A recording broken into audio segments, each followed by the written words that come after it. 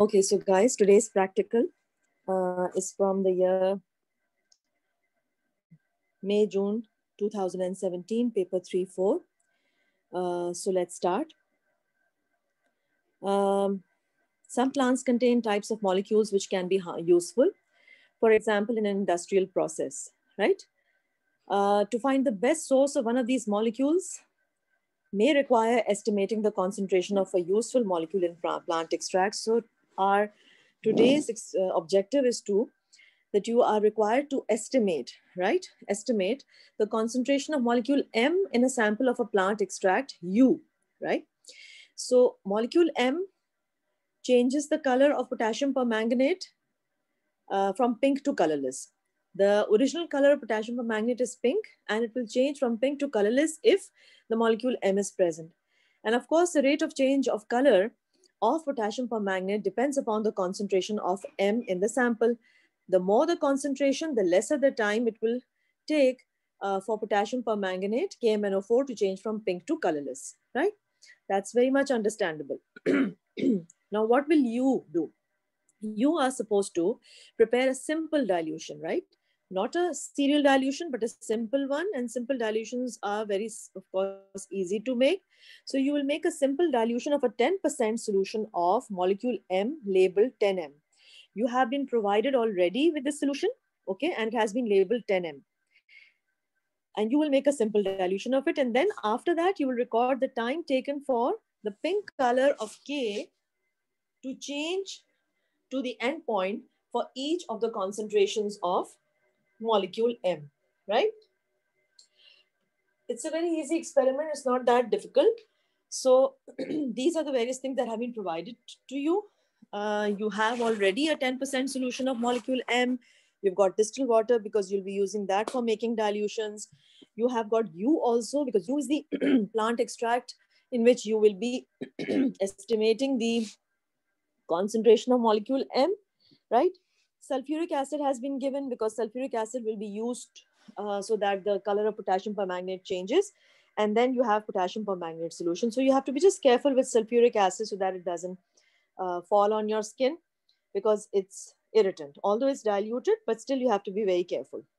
And as it says in the description that if A comes into contact with your skin, you have to wash it off immediately under cold water. It is recommended that you wear suitable eye protection. So please be careful with this. Moving on to how to make simple dilution. You are required to make simple dilutions of the 10M solution, which reduce the concentration between each successive dilution. So as you keep on making another subsequent dilution, the concentration should reduce, right? And you need to prepare 10 cm cube of each concentration, meaning that whichever dilution you are making, the total volume of that dilution should be 10 cm cube or 10 ml. So don't forget that. Now, this table shows you how to make up one of the concentrations of the molecule M you will use. Decide which concentrations of molecule M to prepare using simple dilutions of the 10M solution. The first one has been done for you, this one. As it shows that this has been provided to you. Okay, so the first one will be, of course, having a concentration of 10%, which is already given. So since you want to keep it 10%, so you will not be adding any distilled water, DW. The volume of distilled water added will be 0. So the percentage concentration of this first dilution will be 10, right? Now, if you want to make, as it says, you have to reduce the concentration between each successive dilution. So you will have to decrease it most probably from 10 to 8, and then from 8 to 6, and 6 to 4.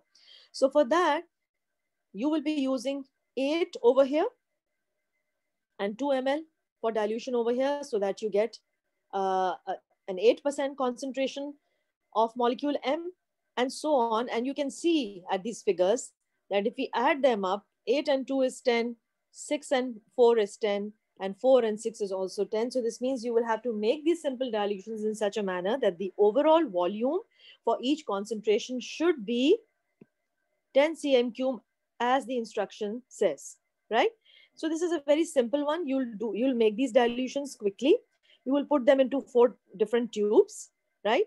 And then let's look at this.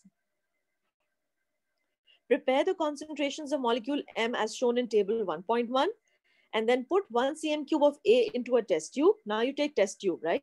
In test tube, as you can see, I have also labeled it to show you that in a test tube, you will put 1 cm cube of A, which is sulfuric acid, 1 cm cube of K, which is potassium permanganate, and 1 cm cube of the 10M into the same test tube and mix well. 10M means the first one that you made, the 10% one. Record the time taken to reach the endpoint, which means that you will take a stopwatch and note down the time which it takes to change the color of potassium permanganate from pink to colorless. If the endpoint is not reached in 4 minutes, which means around, which is 240 seconds, then you just simply record more than 240 and record the color of the solution, whatever the color is, right? So this means 4 minutes is the maximum time. And then also remember that you will note down the time in whole seconds, right? You will not note it down in decimals or in minutes. Repeat step 2 to 5. Repeat step 2 to step 5 for each of the concentrations of molecule M, which means whatever you have done, okay, for this particular concentration, noting down the time and all, you will repeat it for this concentration, for this one, and for this one. And yes, of course, when you're doing all that, the next question, which is most probable, should be that you should know how to tabulate your data. So yes, this is a simple table in which you will prepare this and record your results for the known concentrations of molecule M. So yes, your left-hand column will be about the percentage concentration of molecule M, and then your right-hand column will be noting down the time in seconds. And you will start with 10, and then you will move on gradually to decreasing concentrations.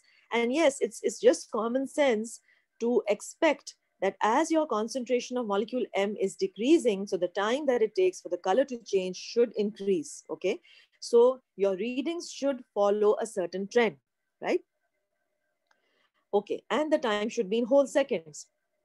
Then, since you all know that you have also been provided with a plant extract U, right? And you do not know the plant extract U also contains molecule M, but we do not know the concentration of molecule M in plant extract U. So we will repeat step 2 to step 4 with U.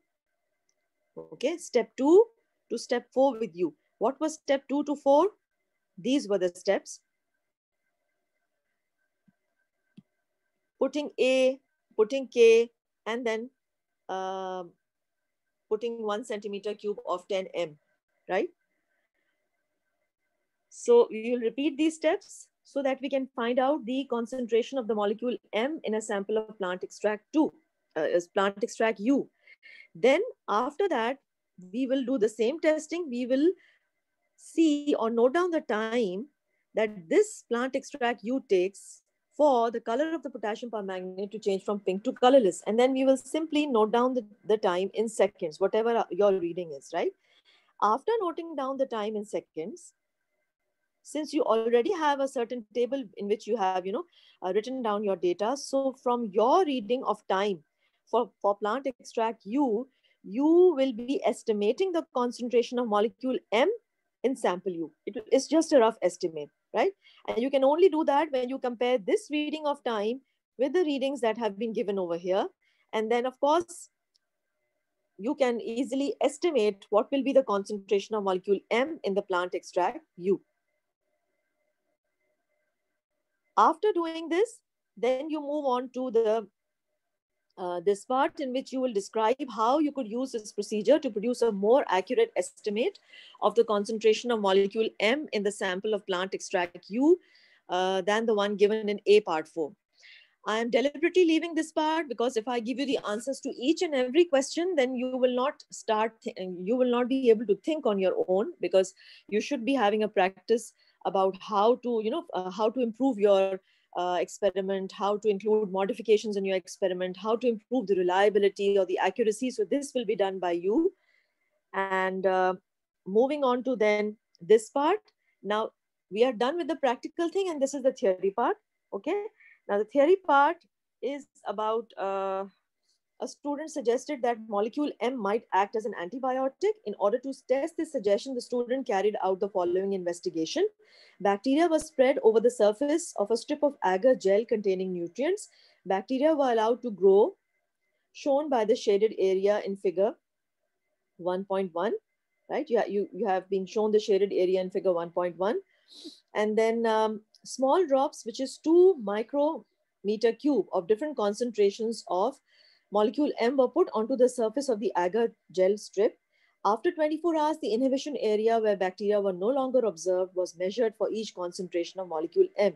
So basically, this experiment is, to sum up, we can say we are testing the efficacy of an antibiotic for that specific bacteria. And yes, of course, it shows that the more efficient the antibiotic, the larger should be the area of the larger should be the diameter, the area of the that particular zone, right? The larger should be the diameter of the inhibition area, basically, because it shows that the antibiotic has been successful in killing or destroying those bacteria, right? And you can see different concentrations of that antibiotic M has been used. See, as you can see, as the concentration of these antibiotics is increasing, the inhibition area, the diameter of the inhibition area is also increasing.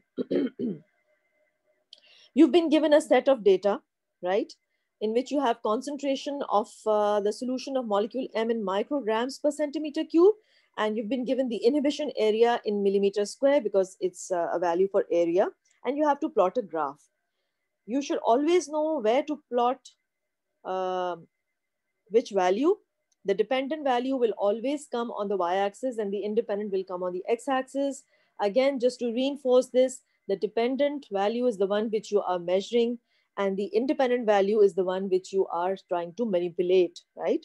So you are changing basically. So here, as you can see, you are changing or you are manipulating these values. So they should come on the x-axis, and you are measuring. Whatever you are measuring is this, right? So inhibition area should come on the y-axis, right?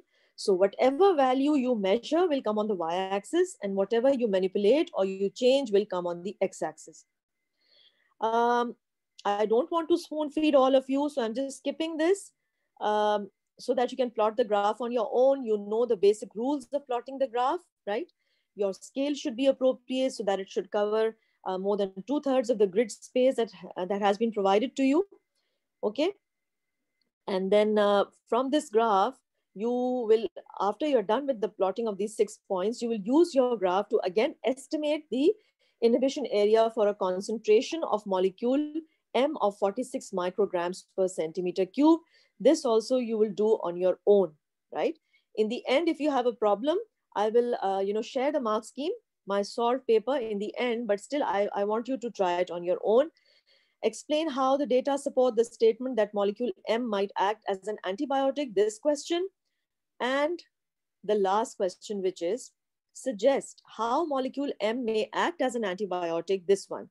Also, I am leaving for you guys to think about the answer yourself, and then we can have a discussion in the end. And anyways, I'll be sharing the mark scheme of this paper, right, on the classroom. So I hope this was helpful. Allah Hafiz.